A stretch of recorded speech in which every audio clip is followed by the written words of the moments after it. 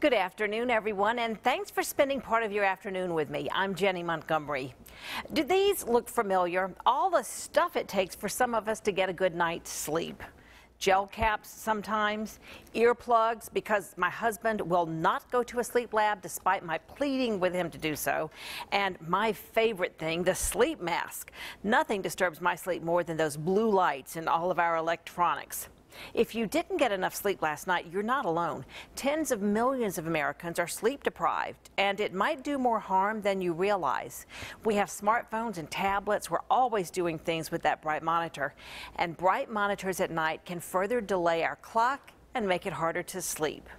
Experts at the Ohio State University Wexner Medical Center say people of all ages don't get enough sleep, and it affects them in very different ways. We're going to be talking about that today. Also, a new opportunity for women in the CSRA beginning next week. It's called Ladies Life, and it'll help enhance your personal and professional development through a series of monthly seminars. And step back in time as we explore the Georgia Renaissance Festival.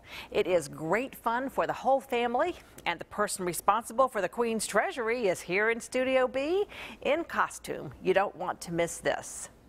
But first, she's got an energy that makes you want to be around her, hoping it will rub off.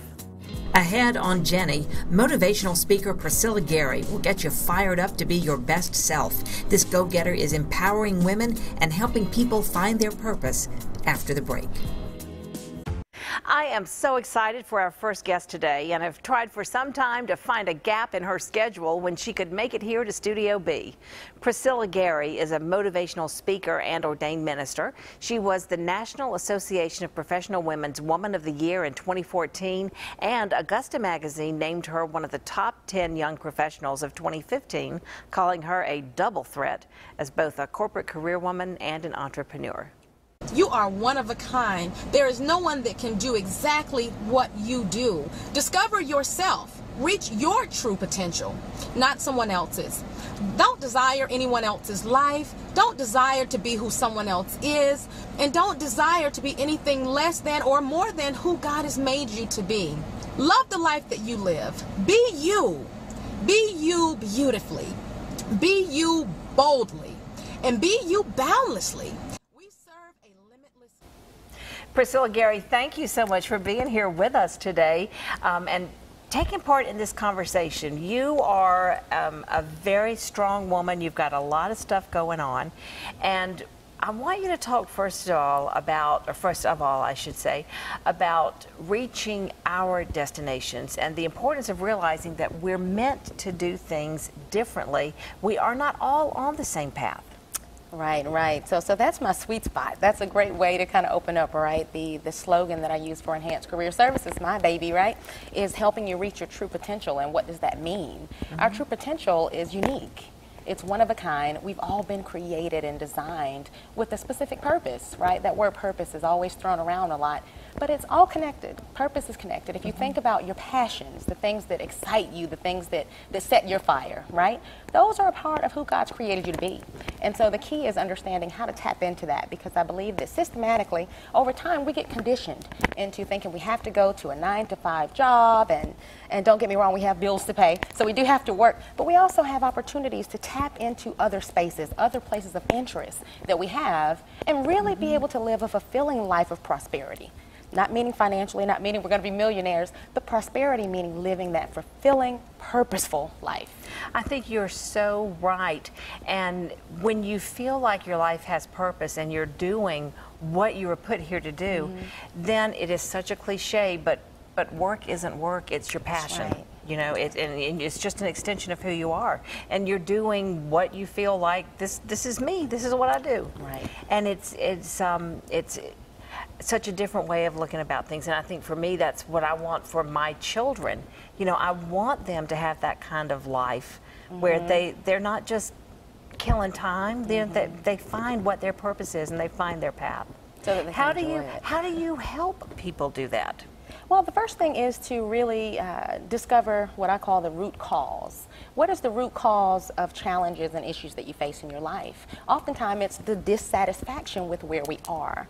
We look at people, social media, especially we look at social media and everyone else's life, and we're trying to figure out how to mimic or imitate that life. So the first thing is, all right, let's really uncover what's going on with you internally, because what's inside is what always will manifest externally. Once you figure that part out, then you can erase the dry wash, right? Take your eraser and wipe the board clear, and let's start over. What's important to you? What matters in your life? And then identifying the skills and the talents that you really do have inside of you that you may not have tapped into yet, and connect the dots so that you can enjoy your life and not worry about everybody else's. I think a great book for that is What Color Is Your Parachute? Right. That's a really good one to help you do that. Exactly. I also agree so much, and I think that a lot of what's happened in today's society is that we have turned into Facebook stalkers. Oh my gosh. We feel like our lives aren't measuring up. Our friends are putting pictures up of where they've been in the world or what great things their kids are doing or how popular their kids are. Right. And too much plays out on social media, but It does. you've got to live your life. That's right. And you've got to appreciate the life that you live, right? But in order to appreciate anything, you have to see value in it. So the first thing is understanding, okay, what's good about my life? Oftentimes we forfeit or forget the fact that we are blessed in so many ways. But as you said, we're comparing ourselves to each other, and also we're feeling as though the dreams and the ambition that we had as a child, because as children we have that childlike faith, right? That cliche that we use where we thought we could be the next president. We thought we could be the next superstar. And the truth be told, we can be. We're not going to look like those other individuals that are in those positions, but we can still tap into those same interests that we have. But often, as I said, we get older. And we get older, right? It's all one of the same, and we forget about what it really means to still dream, and also how to activate that faith that we say we have. So. Well, one way that you do that is that you are certainly a mentor to people, and you really like to reach out to women, and you're going to do that with a new opportunity for women that's starting May 19th. So talk to us about that. Yeah, so I got to tell you, I've been getting some kickback on that, right? Because the question that's come up is, why is it just for ladies? Because I do tend to work with men and women, and I appreciate the universal gift that I have, right, when it comes to the communication and educating and teaching. But ladies' life, you know, ladies face different challenges than men, and so this is an opportunity for ladies to get together and sit down and hang out, and we're going to not just sit in fellowship, we're going to grow together. The whole purpose is to give them the same experience and the same opportunities that we women in business typically tend to have. You know, over the years I've been able to not only take part in women's events, but also sit on boards and committees behind the scenes and help with the planning. But one thing that I've noticed is that oftentimes these events, while they're very purposeful, aren't accessible to everyday women. If there's a lunch going on, can you go once a month to the luncheon? And if you can get the time off from work, can you pay the $30 or $40 to go? That's a challenge, and sometimes that leaves women feeling as though they've been ostracized or left out. And so this is my way of giving back to help all of us reach our true potential, and I believe that we're going to grow together. I always tell people, this is not a me thing, this is a we thing. It's about us coming together, listen to live music. We're going to have music there, and food and entertainment, and just really have a good time. And hopefully in a few months, we'll cross our fingers on this one, there'll even be childcare that's going to be available. So hopefully. So it'll be a monthly event. It will be. In the old Chamber building on Broad Street. 600 Broad, yes ma'am. Every month on the third Friday from 6 p.m. until 8 p.m. And vendors will be there. So vendors can sign up and get registered too. Yeah, Very good. It's all about getting that exposure and awareness. Terrific. Well, I'm going to have all of this information on the Jennie page on our website, so you can go there, and we'll have links for you to click so you can find out more about Priscilla and how you can take part in ladies' life. And I think we do need to focus attention on ladies. I think that we are the nurturers, and we are the backbones of so many families. Right, absolutely. And we're so busy oftentimes doing for others and making sure that everybody else's needs are met, and that the laundry's done and there's food in the fridge, and where's the time for us? So I think something like this is a great thing for you to be doing. Thank you, thank you. I'm hoping and prayerful that this is going to be impactful, and my prayer is that it's going to outgrow the space that we're in. You know, we've got a limited seating venue right now, just to start off small. You have to start small and grow. So I'm hoping that as the months continue, that the word will get out.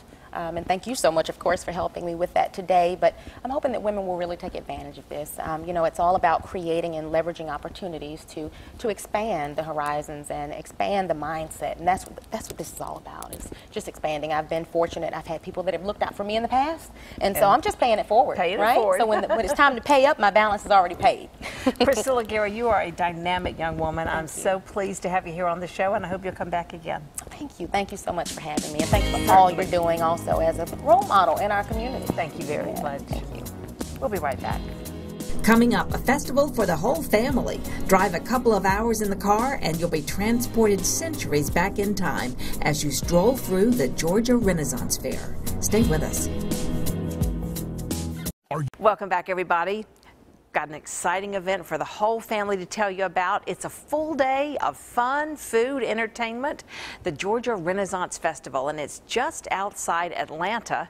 You have 3 more weekends to scoot up I-20 and check it out. Look at this video. You step inside the gates of Newcastle and find yourself transported back to 16th century England.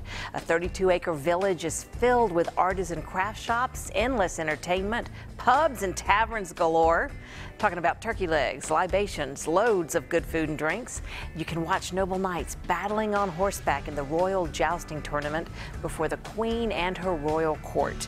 And we don't have a queen with us today, but we are lucky enough to have a king, we shall say. This is John Green and his wife Jenny, and we're so happy to have them with us to talk about this 16th century experience that is the Georgia Renaissance Festival.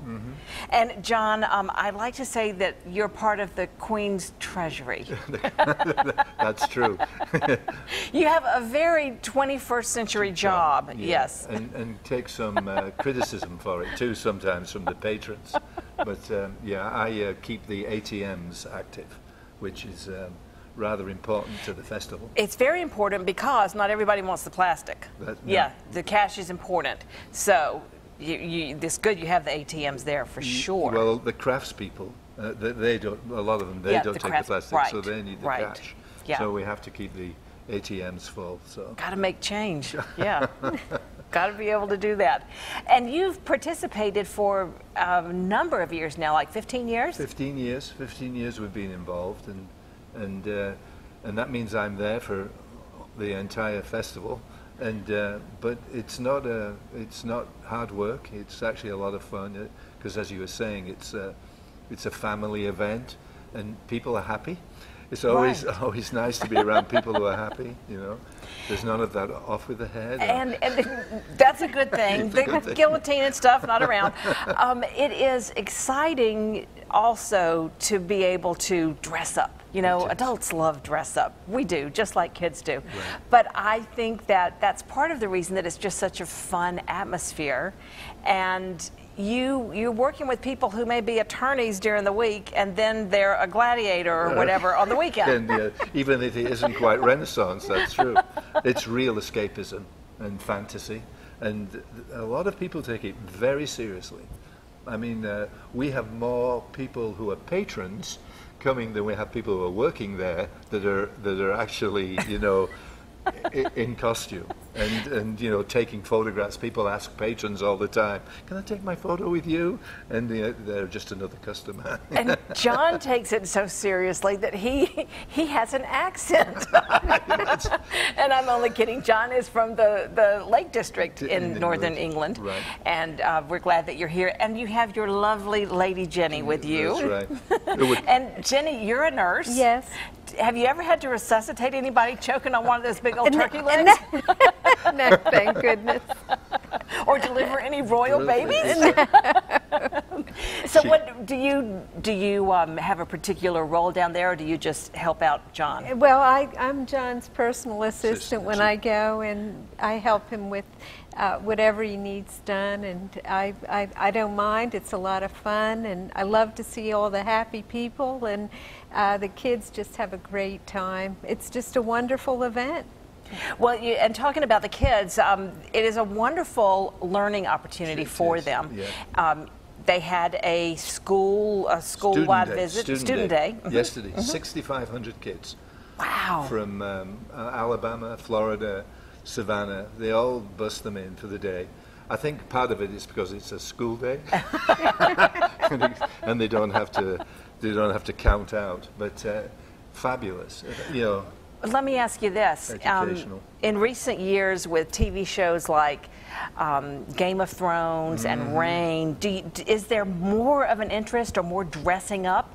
Or have there is more dressing up. And the other thing that does surprise me personally, is the wonder you get from the kids. Because you would think with the electronic age that they'd be a bit jaded, you know, when they come in and see what's just a set, basically. Yeah. But the effect is, you know, they come through the door and they're really wow, and you know, that just starts with like Mother Goose, you know, to me, and Yeah. it is the happiness, and so there is more dressing up based on what you were said because of all those shows. Well, from the moment you walk in, you see people in elaborate costumes and some amazing makeup, and the little shows that are going on, jugglers or whatever, and then if you go and you see the jousting, the horse riding, oh my gosh, really cool horse riding skills we saw. There's a camel ride too. Yes, yeah, the kids with the camel ride. I want to make sure you understand about the dates that we have left, because if you want to go, you've only got a few weekends left to do it. So let me take a look at the full screen we have for you. You can take advantage of it May 20th and 21st. That is Pirates Weekend, and June 3rd and 4th is Romance Weekend, and they tell me there's going to be a big vow renewal on those days for people who want to come.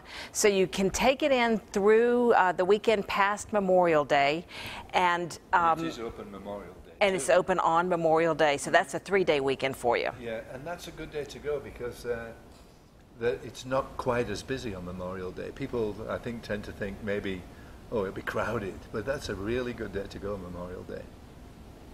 Yeah. Well, it sounds like it is going to be a great way to wrap up your event. It's a yearly thing, and it's a 6 weekends, 32 years it's going on. 8 weekends. 8 weekends in the spring, and we are just so happy that you took the time to get over here to Augusta and let us know about it.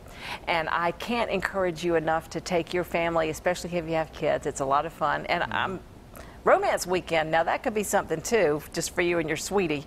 And you can do that online. If you get online, I think there's a way to register if you do want to. If you want to be in it. Renew your vows. Cool, cool. Thanks a lot, guys. Thank Good you. to see you both. Thank you. Thank you. And we'll be right back. Still to come, if you're not getting enough sleep, you may be doing more harm than you know. We'll show you how sleep deprivation impacts you at every stage of your life, next on Jenny. We are a sleep-deprived nation with nearly 70 million Americans suffering from some form of chronic sleep problem. It happens to people of all ages, and losing sleep is doing more damage than you probably realize. Certain things that might trigger us to go see somebody or seek out help would be loud snoring at night that wakes either yourself or a partner up, feeling sleepy during the daytime, inability to maintain sleep that has lasted sort of over a month period of time. My husband started to notice that I was having periods, particularly when I was on my back, where I would stop breathing for 10 to 15 seconds, and he said, "You've got to get something done to check this out." For years, Diane Moyer fell into a cycle familiar to many of us. Not long after going to bed, she was right back up trying anything to help her wind down. I wouldn't sleep at all. I couldn't take naps. I couldn't relax enough because I would get so frustrated that I couldn't sleep that I ended up being up all the time. It got bad enough that Diane went to see sleep expert Dr. Anissa Doss. Doss says people of all ages suffer from a lack of sleep, but how it impacts us changes throughout our lives. For example, school-age children don't always get lethargic. Many get hyperactive, affecting everything from how often they get sick to how well they do in school. It can affect our immune function, so it can be harder to fight off infections sometimes. And then more importantly, it probably affects how we feel during the day, how we can sort of cope and how we think. Lack of sleep also impacts a teenager's ability to learn, but it can also cause acne and accidents. A recent study showed teens are at a higher risk for car crashes when they sleep 6 hours or less. Ideally, teens need just over 9 hours, but few get it. Some teens can get about 8.5 and function well, but one study has shown that only 15% of teenagers actually get 8.5 hours of sleep. When it comes to adults, the effects are often much worse. Sleep deprivation accumulates and can ultimately lead to serious medical conditions. It can affect our cardiac status. Lack of sleep can affect our blood pressure. It can affect our blood glucose levels. So we need to try to get regular sleep on a regular basis. When we don't, we can pay for it in ways we never expected. A lack of sleep has also been linked to obesity, diabetes, and depression, and it's taking a heavy financial toll on us as well. Sleep-deprived workers cost this country more than $63 billion each year.